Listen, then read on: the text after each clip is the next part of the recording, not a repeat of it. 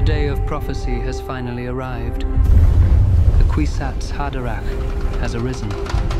The princess must prepare herself for what is to come. You've been preparing me my whole life. It's okay. I'm here. Tell me, what was it about? Dune Part 2 is out, and it's had a massive splash at the weekend box office.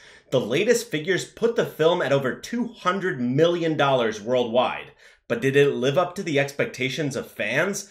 And what are the biggest differences between the movie and the book? Join me, dear viewer, as I dive back into the world of Dune and its many secrets. Overall, Denis Villeneuve's rendition of Dune is a fairly faithful adaptation of Frank Herbert's original vision. But that doesn't mean the movie was a one-to-one adaptation and made several notable changes to the source material. After David Lynch's 1984 version, many people thought the book was basically unadaptable. The 2021 version in Dune Part 1 inspired confidence in the book's readers, as that was almost a one-to-one adaptation of the first 300 pages of the book. There were still tons of scenes missing from the first movie, but Denis Villeneuve still managed to bring the world building, the story, and the character development to life, thereby raising the bar for Dune Part 2. It's a pretty well-known fact that Denis Villeneuve is in love with Frank Herbert's novel. Villeneuve once again did the work to adapt the second half of the book as closely as he could while still fitting within a 3-hour runtime. But due to the time constraints, he did have to make a few changes. I've already mentioned the lack of exposition about anything Spice Guild related or any of the other major houses. But let's take a look at some other differences there were in the movie. The time jump. The timeline changes in Dune Part 2 as Denis Villeneuve's sequel removes a time jump that occurs in the book. The movie takes place directly after the events of Dune Part 1, and judging by how Jessica's pregnancy progresses, only a few months pass throughout the course of the film. This differs from the book, as Frank Herbert implemented a 2-year time jump shortly after Paul became part of the Fremen. This allowed for various relationships to develop and slowed Paul's ascent to power.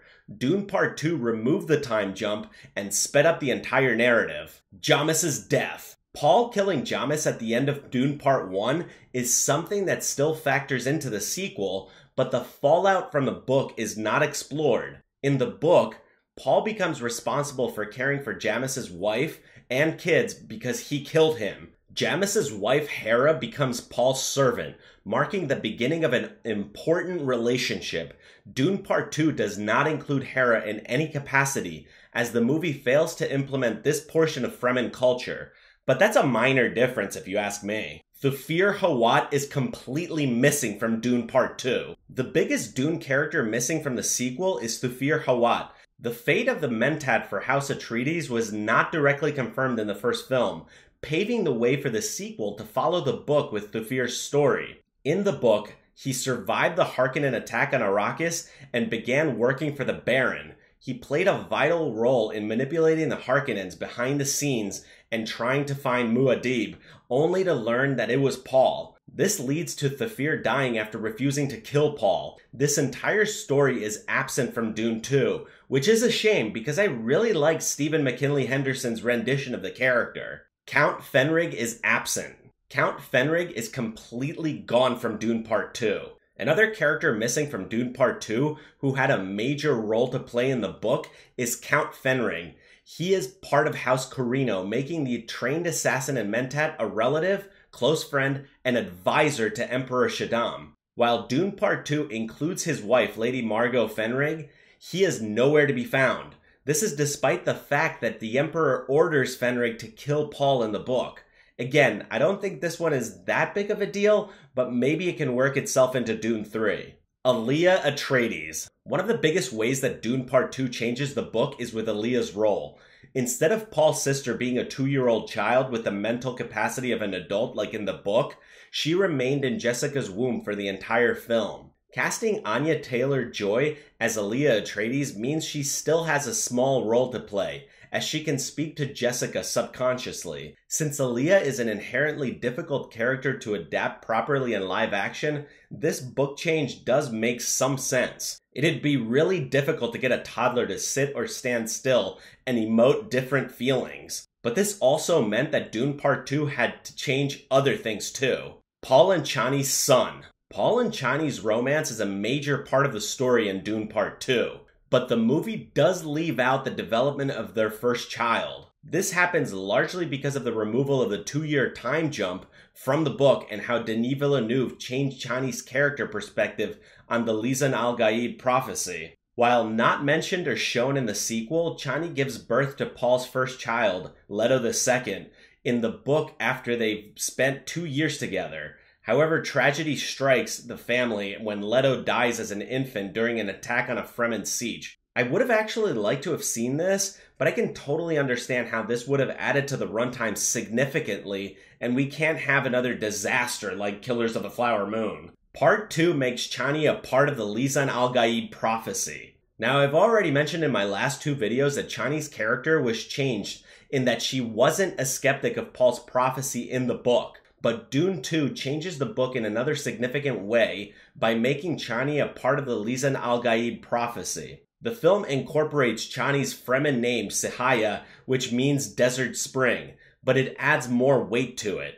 Chani mentions it early on that it's tied to some prophecy, and it's only after Paul drinks the water of life that her connection is revealed. When Chani cries when Paul is in a coma, her tears are mixed with the water of life to bring him back to full consciousness, fulfilling part of the prophecy not from the book. Gurney's revenge. Gurney Halleck's return in Dune 2 comes with a new story point for the character. Denis Villeneuve followed the books in connecting Gurney's backstory to Glossu Robin Harkonnen, played by Dave Bautista, who was responsible for giving the warrior a scar on his face and killing his family. The book showcased the Fremen killing Robin, but instead, the film gave Gurney the pleasure of revenge. This change allowed Dune 2 to give Gurney a more satisfying ending, as he avenged his family and filled his desire for Harkonnen blood. Paul doesn't kill Baron Harkonnen in the book. The ending of Part 2 includes some notable changes to the source material,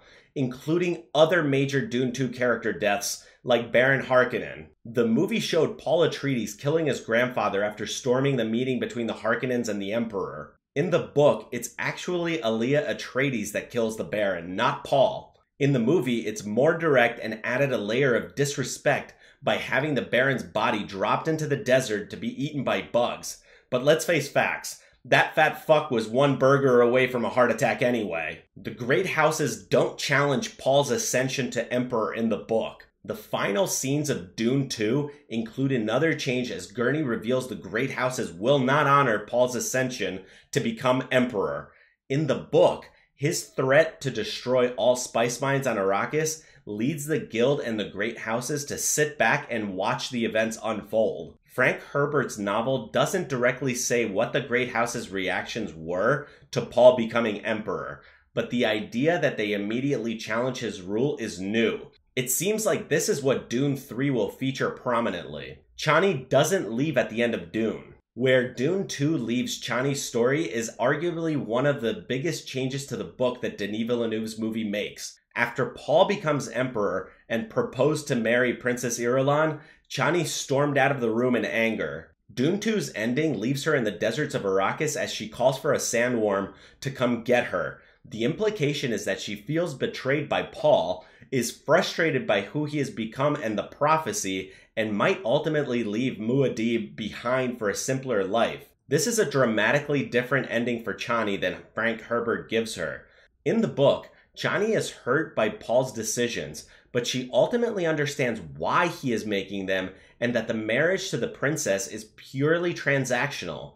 She stands by Paul's side throughout it all, accepting her place as his concubine because she will be treated like his wife. These are just some of the differences in the movie from the book, but what do you guys think? Do you think these differences detract or take away anything from either the book or the movie? Please do let me know down below in the comments, and as always, hit that like button, ring that notification bell, and smash that subscribe button, and I'll see you in the next one.